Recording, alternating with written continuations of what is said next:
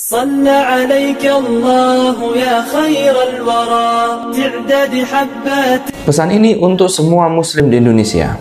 Ya, Anda yang mengaku menjadi seorang muslim di Indonesia. Dari kelompok manapun Anda berada, selama Anda masih mengaku muslim, pesan ini berarti tertuju juga untuk Anda. Untuk kamu yang setiap paginya mengucapkan raditu billahi rabba wa bil islami dina wa bi Muhammadin sallallahu alaihi wasallam nabiyya wa rasul. Aku ridha Allah sebagai Rabbku.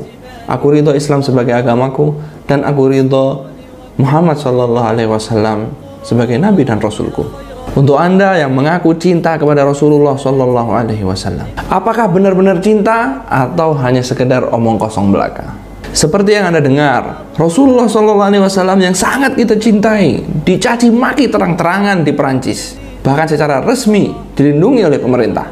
Maka saatnya kita membalas. Saudara-saudara kita di Timur Tengah sudah lebih dulu melakukan serangan balasan. Kita nggak boleh ketinggalan. Mereka segera memboikot produk-produk Prancis. Apa yang terjadi? Seminggu kemudian Kementerian Luar Negeri Prancis merengek-rengek agar negeri-negeri Arab menghentikan boikotnya kepada mereka. Ayo teman-teman, jangan ketinggalan. Mereka mencaci Nabi kita boikot produk mereka. Silakan ganti dengan produk lainnya, kualitas kurang lebih.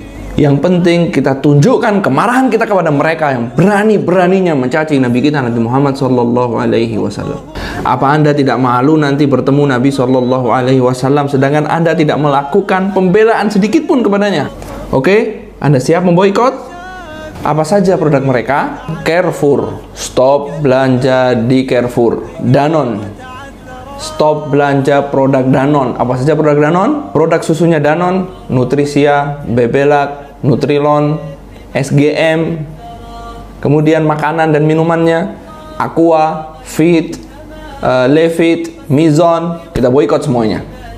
Kita ganti dengan yang lain. Semua produk kecantikan, L'Oreal, Garnier, stop, jangan kita beli. Semua produk BIC, bacanya apa ya? Big, jangan kita beli. Semua produk alat-alat rumah tangga, Tefal, Molinex, stop, jangan kita beli. Semua produk Yves Saint Laurent, Chanel, Dior, Lacoste, stop, jangan kita beli. Semua produk hotel, Ibis, Novotel, Accor Hotel, Sofitel, Novotel, Grand Mercure, Pullman, Movenpick, jangan kita pakai. Semua produk otomotif, Peugeot, Citroen, Renault, jangan kita pakai.